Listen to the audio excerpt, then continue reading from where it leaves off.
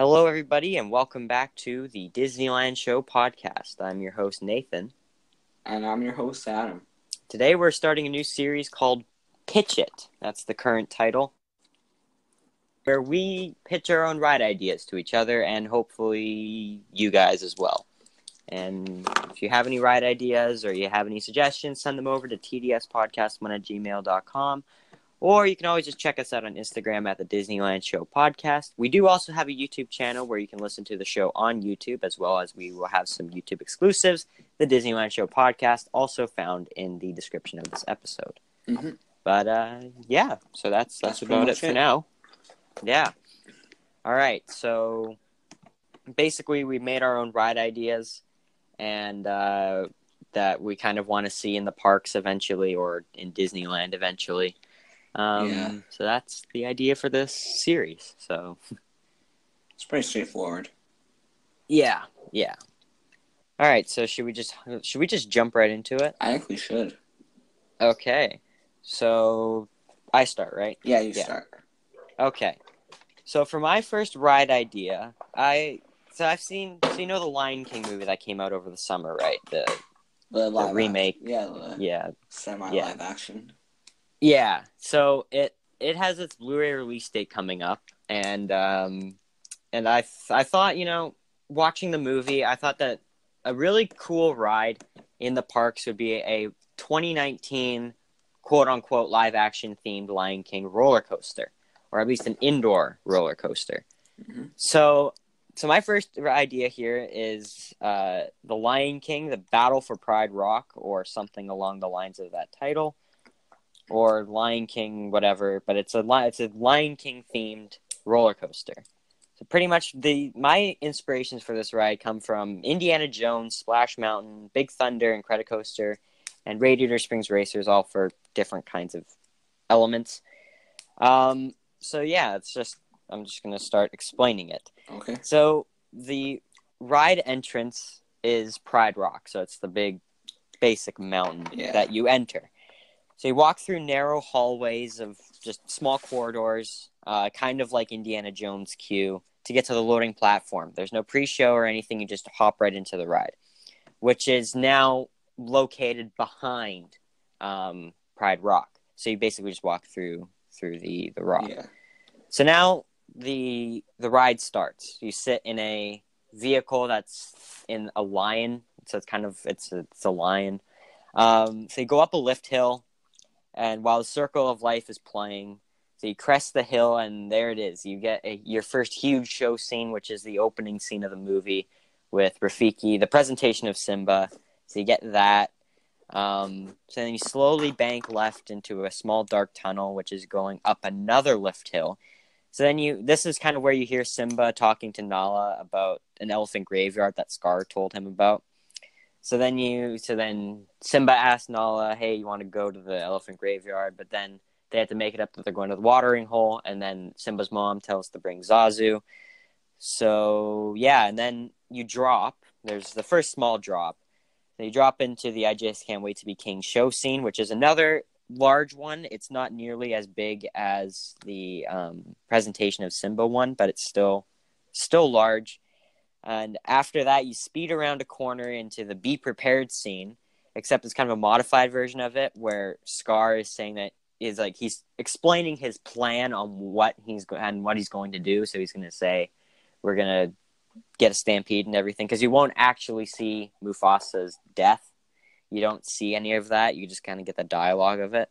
Mm-hmm. So then you then enter the Gorge scene, where Mufasa dies, and that's where Simba's framed for the death. And then the first launch happens after Scar says to Simba to run away. So then you launch, you go up and down sand dunes, you go twist and turn around the desert, and then it stops. And then where you look to your right and you see Simba lying on the ground. And then Timon and Pumbaa rush across, and these are all animatronics. And then they help him, they explain to him Hakuna Matata, and then you basically get jumped into the Hakuna Matata scene. And you walk with them, you're going with them. But the main focus of this part is the log. So you know how they walk across the log and it's their silhouette and they kind of start dancing across the moon? Yeah. So you're behind them when they're doing that. Okay. So then you turn to then reveal Simba is, of course, an adult. And then he reunites with Nala. Timon and Pumbaa are seen shaking their heads as Can You Feel That Love Tonight starts playing. So then you drop into the show scene of this song. So then after that, Nala explains to Simba that Pride Lands are basically just done for. So Nala goes off, and Simba does see Rafiki running through the forest. So then you do another small launch here, twisting through the trees and the grass and everything, like the forest, to the big reflection scene where you see Mufasa and like Simba's like, you gotta remember who I am and stuff. And then a huge clap Mufasa saying to remember who you are and all that kind of jazz. So Simba remembers and tells Rafiki that he's going to go back to challenge Scar. So you launch back into Pride Rock and you battle Scar, this time taking a Space Mountain approach as you twist and turn in the dark, seeing the fight briefly in various flashes. This lasts about 10 to 15 seconds, roughly. Then Scar is defeated, and then the last huge show scene happens when Simba is on Pride Rock roaring up into the gray sky. Mufasa starts saying, remember, and that's about it. And a small drop back into the loading platform. Another important fact that's based on the 2019 one, each train can seat about 14 to 16 people. I'm thinking this ride would be good in Adventureland because it kind of has that Adventureland feel of Pride Rock. Mm-hmm. And also a new restaurant would be attached because I think that's a good idea, having a Lion King themed restaurant. And that's about it. That's the Lion King ride that I came up with. Okay. Yeah. That's good. So, yeah. Do we talk about that now, or do we just jump into mine? Because we're still new at this as well. Yeah. Well, do you want? I mean, that's about the entire ride. There's nothing really to add to it. Yeah. So, should we just jump into yours now? We're just gonna keep going back and forth. Okay. Yeah. Okay. So, Phineas and Ferb. You know that iconic Disney TV show, right? Everyone does. And if you don't, I'm sorry, you need to watch it. And best part about Phineas and Ferb, Perry the Platypus and Dr. Doofenshmirtz. So, yes. I was thinking, based off of, it would be like the same type of ride as Buzz Lightyear Astro Blaster, so it would be like a dark ride with physical sets, but it has like the guns and stuff. And anyway, you would just, I think this would be a ride for Toontown because since it's a cartoon, it wouldn't fit anywhere else because it's not futuristic enough, even though it does have these inventions, Dr. Doofenshmirtz. It's not futuristic enough to be in Tomorrowland, not Adventureland, obviously not Fantasyland, so that's kind of like all it would be in would be Toontown, because I don't see it being in California Adventure. It wouldn't fit in anywhere there either.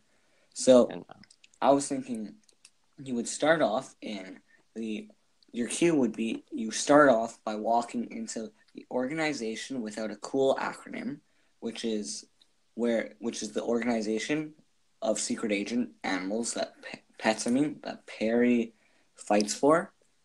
And anyway, it just starts off by, you know how in Buzz Lightyear Astro Blasters where they have the actual Buzz Lightyear animatronic there, like briefing you? Mm-hmm. It'll be like that, except it's just going to be a screen, like in Perry's. And then, so you enter the organization without a cool acronym, but then you go into Perry's secret base underneath, and you're getting briefed by Major Monogram and Carl from the screen, because this ride's going to be based off just like a normal episode of Phineas and Ferb, the Perry the Platypus scenes, but it's going to have like its own unique innator and stuff.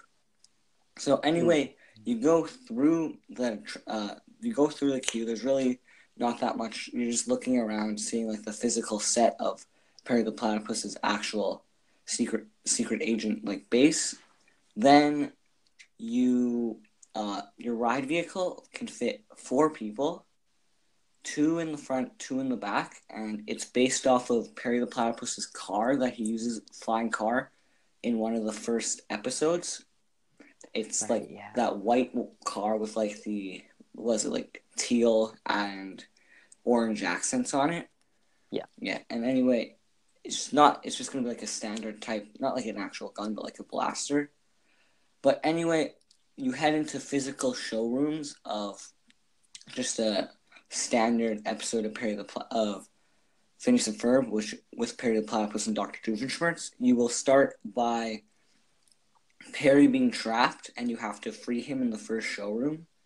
There will be, and then there could be like, you have to free him, and I didn't explain this before, but Dr. Doofenshmirtz has the anti-fun or like the Sadinator, and he wants to blast that onto the Disneyland park and make everyone depressed and take over the park instead of the tri-state area.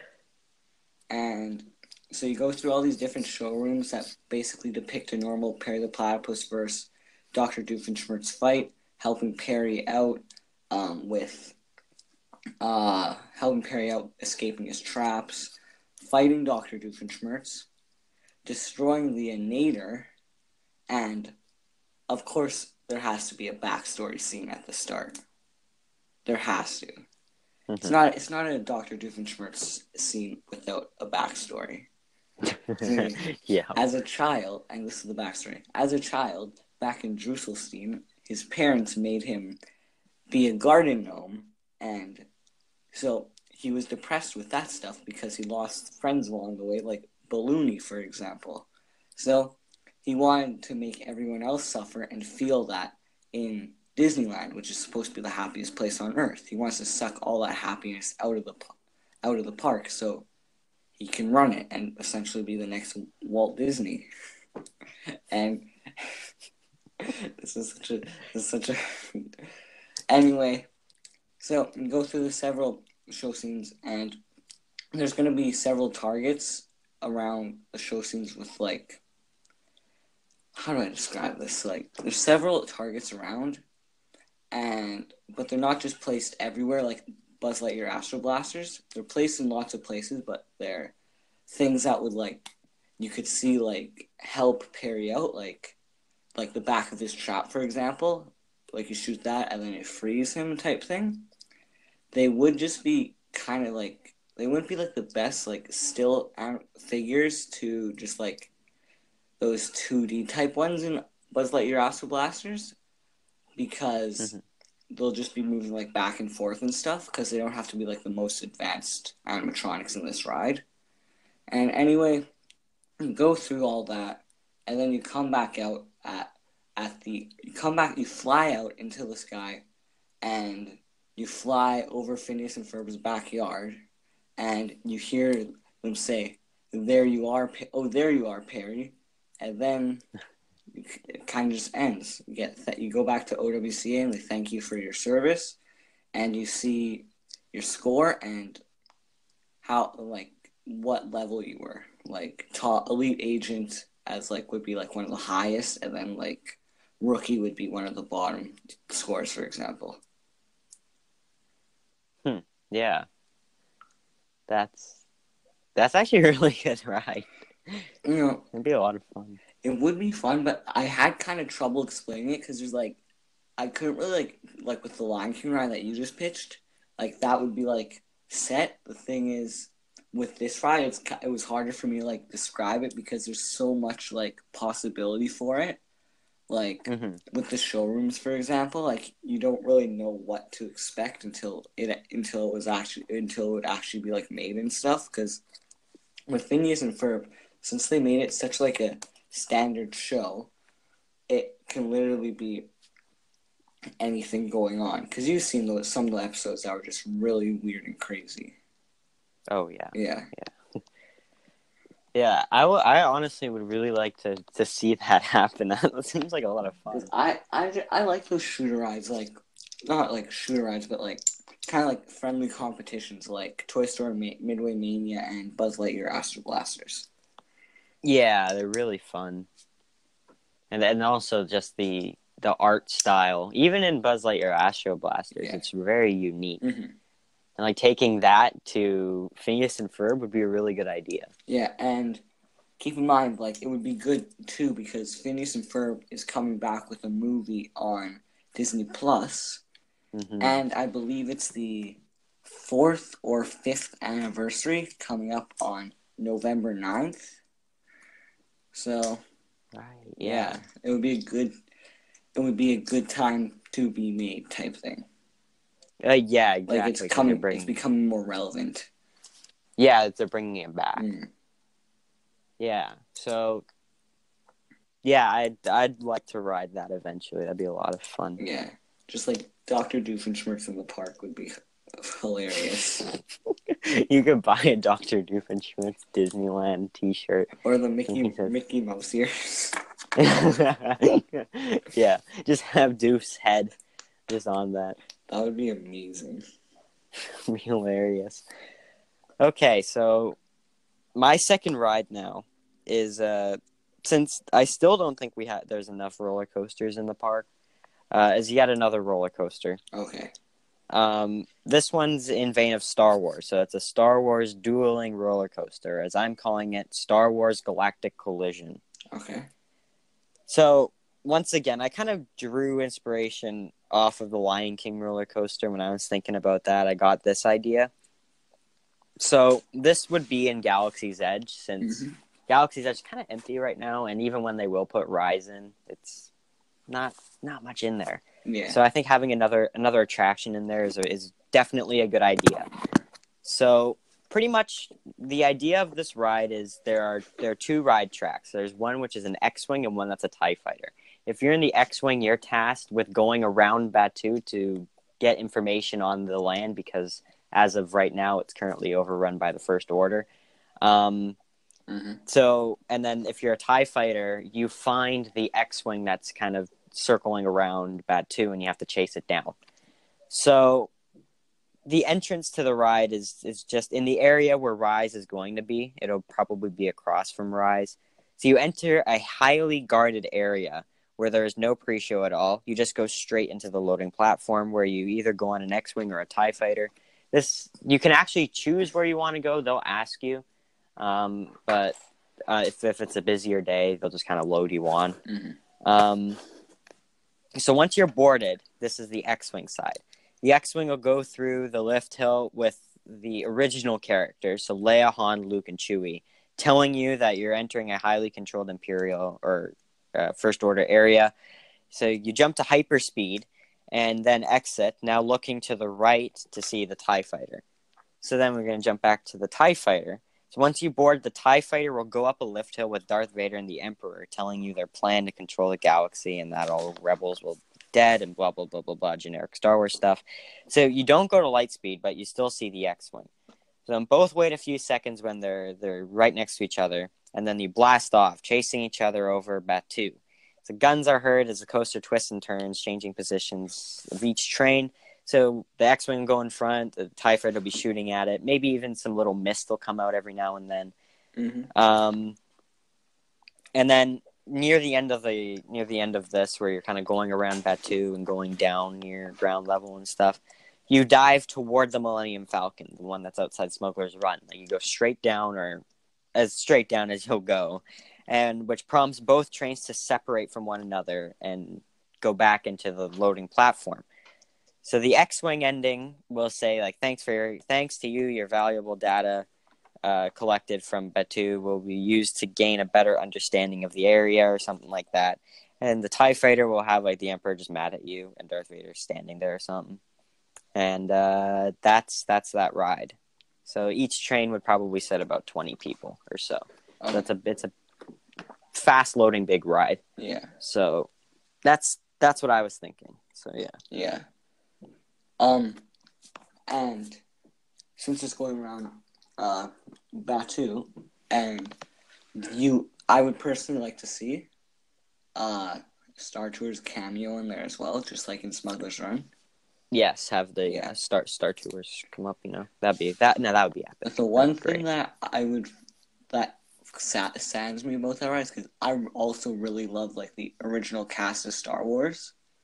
But the sad thing is, if this was to be a ride, which I personally think would be a good idea for it, because, like, those are two of the most iconic ships in Star Wars, and a dueling roller coaster is a good idea, especially for Disney, because it could hold double as many people per ride than, say, if like Space Mountain was a dueling roller coaster. The ride times would have been cut in half because there would be 2 times the people going in at once. Mm-hmm. But since Galaxy's Edge does take place after 8, in between 8 and 9, I feel it kind of sucks because they would probably put like Finn and Poe in there instead of like Luke and Leia, that type of thing, which kind of does suck. But at the same time, with Star Tours, it has multiple different people. Like, it has Kylo Ren sometimes, it has Vader sometimes. So I could also see them doing something like that where they change it up each time. Yeah, exactly. It can kind of just change everything around if you want to. But Chewbacca's in there all the time, so that's all that matters. Yeah, just keep Chewie in. Just keep Chewie in. Chewie, R2, and C-3PO. Those guys. Yep. We need them. The Chads. Yes. Okay, so my turn. Yeah, it's my turn. Okay. So yes. Sticking with my TV show theme,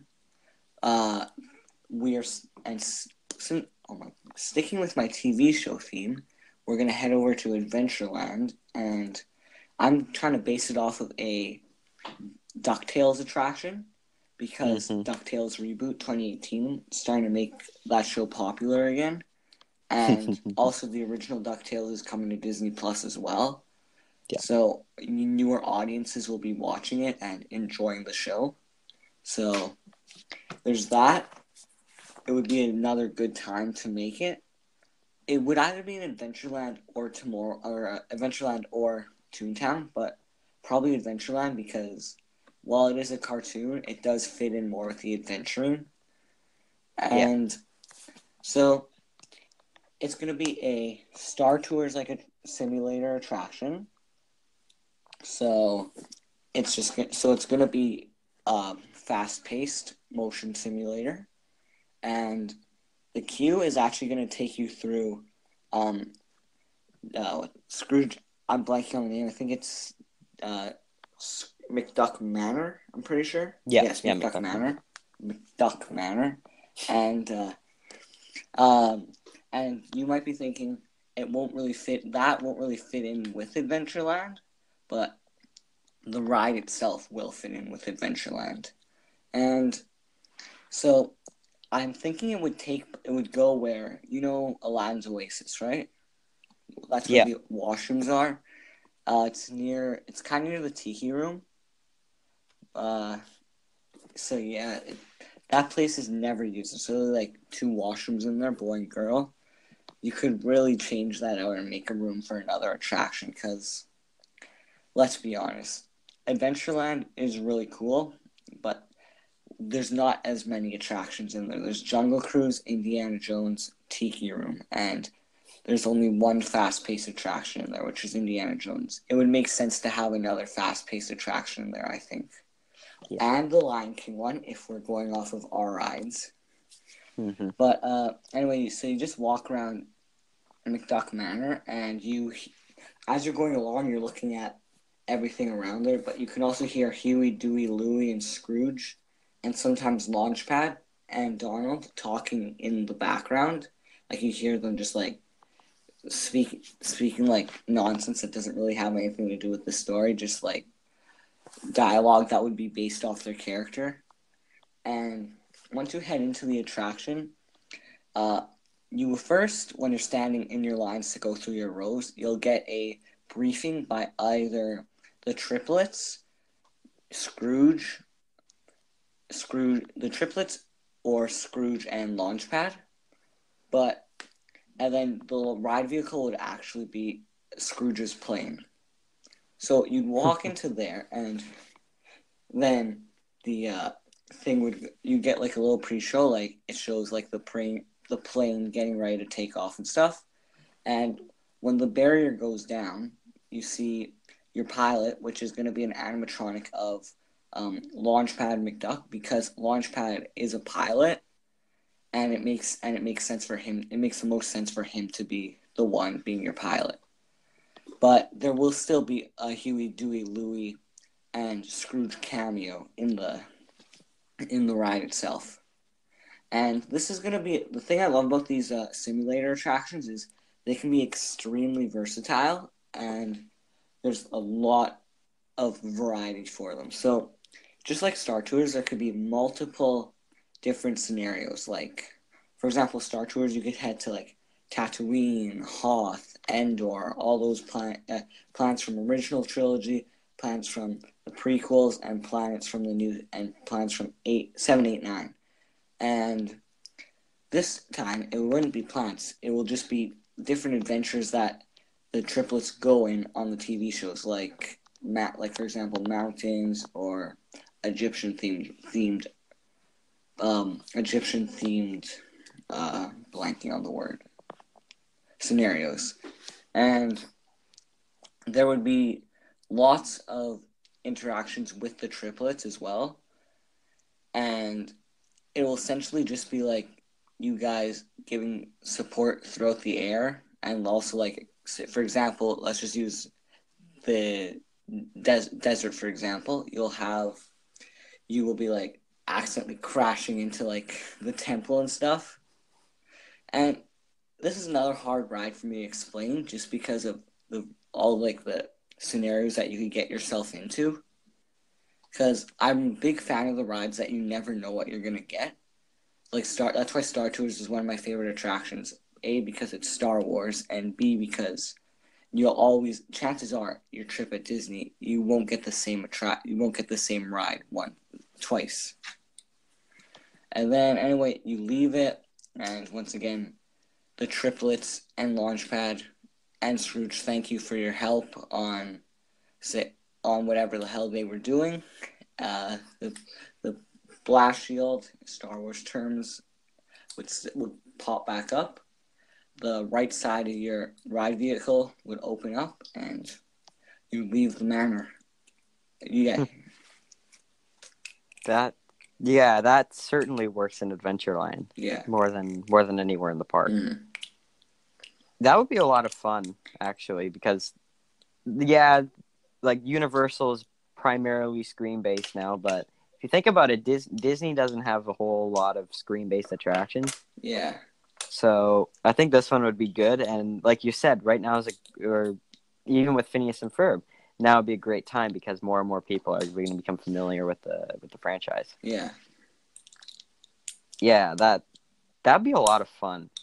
You watched the first season of the new DuckTales, right? Yeah. So the last episode, they go to this island, or one of the last episodes. Mm-hmm. They go to the island. Forgot what it's called, but they're looking for something, and they meet this like Hercules duck thing. Yeah. That would be kind of a cool place to go. Mm-hmm. And one question: would it still be in the style? Would it be in 2D animated, or would it be 3D, like 3D animated? Well, you know how, and I'm going into video game terms here, so sorry if you don't know what I'm talking about, but have you seen Donkey Kong Island on the Super Nintendo Entertainment System? Yep. Yeah, so you know how it's 2D, right? But they made it look 3D? Yep. They'd stick with it, but it would look kind of awkward on the screen 2D, so they would make it 2D, but add some dimensions to kind of to give it the illusion of it also being 3D. Okay. Yeah. Okay, yeah, that makes sense. So it'd be kind of like making Mini Runaway Railway, 2.5D.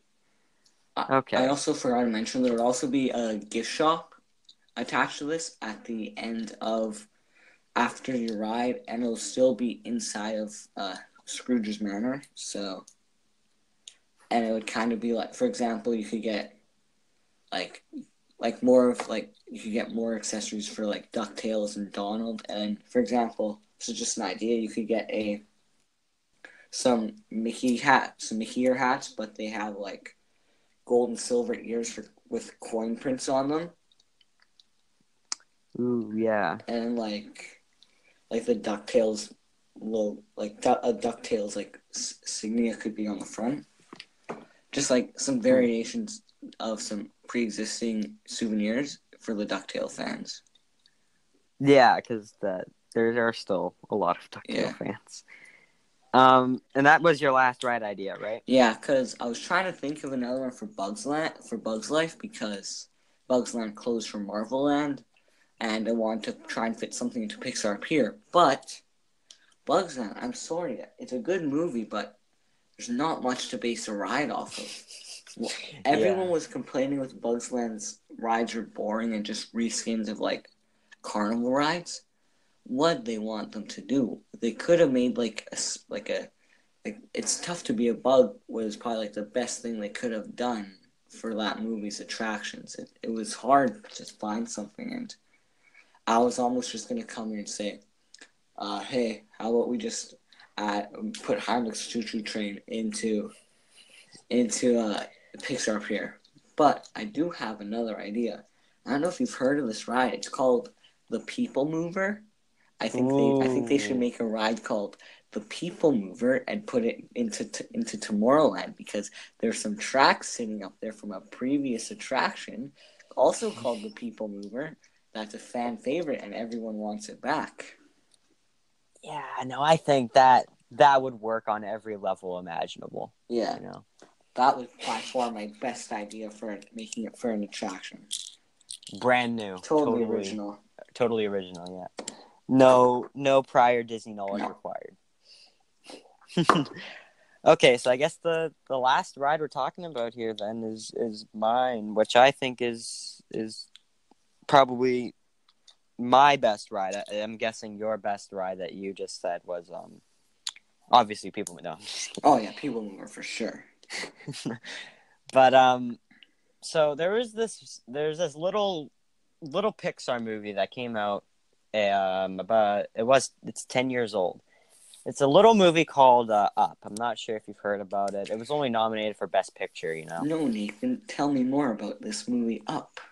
So Up is pretty much about an old grumpy man traveling to South America with a little annoying kid. Yeah, so I mean, I don't know about you, and I don't know about all of you listeners, but that movie connected to me emotionally when I saw it, because that was a movie I actually saw opening night in Disneyland, and that will always stick with me. So I thought, hey, we need an Up ride. So I came up with this Up dark ride idea, where it would be kind of a combination of everything that Disney's known for. So cool sets, interactive environments, and just an overall sense of adventure. So before I actually talk about the ride, no, this will not go into Adventureland. This is either going to go into Toontown or Pixar Pier, one or the other. I imagine Pixar Pier. Yeah, that's probably a better home for it. So here's the ride. So you enter through Carl and Ellie's house. That's the main queue area. Now, you go upstairs into Carl's bedroom where the pre-show takes place. And no, it is not that kind of pre-show. Carl, Russell, and Doug appear on a TV screen telling you what's about to happen. You're going on a trip, or you're going to take off in this house to South America. They warn you about Charles Muntz and his blimp, and that he's known to chase down other explorers because he's looking for Kevin the Bird. Carl says that they will stay with you on the journey at all times, so that you're completely taken care of and that you're good to go. So you leave the pre-show through a secret door that's not even in the movie, just because they need an extra door. So you leave the area and you go into the loading area, where you enter your house. Now, the house goes up a lift hill because, yes, this will have slight roller coaster elements to it. All around you is blue. Now, what I didn't tell you was that this would also be in vein of Roger Rabbit, where in the middle or in the front row there is a wheel where you can turn your house around to look at the environment around you. So Carl tells you to keep a steady course, straight on. So you peek around and see a huge thunderstorm ahead, and in the movie, Russell basically just rants to Carl about what it's called, so he does the same thing to you. So you enter the thunderstorm, and you twist and turn, and you go up and down, wind blowing in your face. Then you steady out, and you begin to descend, but really fast. It's almost too fast. So you go down, and then you hit the ground, which looks completely different than what you're used to. The clouds drift apart, and then you see that you're in South America. Now, this is a physical set that you're going to be in, no screens.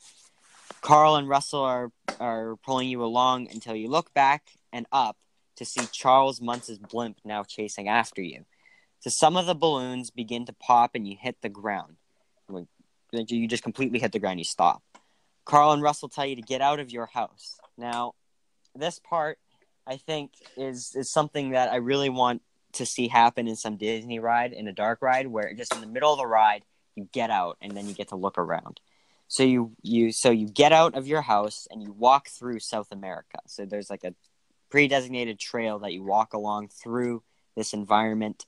You see a huge animatronic of Kevin walking around and other various dogs of Charles Muntz's, so like Alpha and they're the main trio that Charles has. Mm-hmm. So after this area is complete, Carl and Russell tell you that they've reinflated a bunch of balloons or something like that. So then after you board your house and then you try to outrun Charles since he's right behind you. Now this is a real blimp, but it will just appear bigger than it actually is. So you're chasing, or he's chasing you, he's shooting at you. You have the what are they called? The dogs on the fighter jets, or the fighters. They're chasing after you, they're firing at you, everybody's trying to get you down.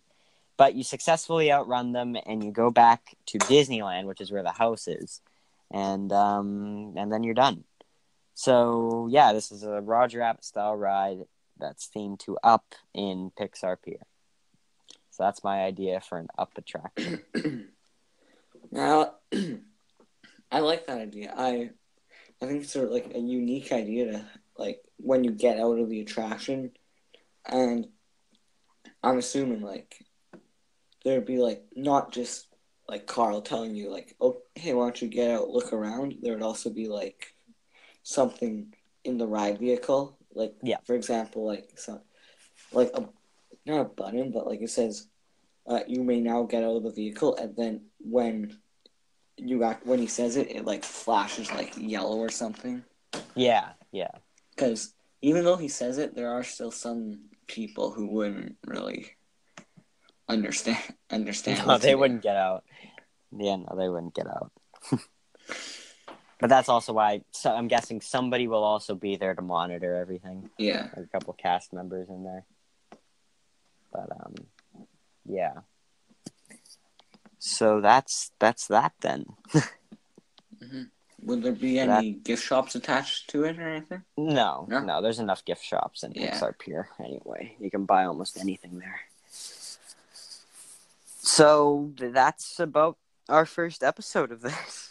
Mm-hmm. Yeah.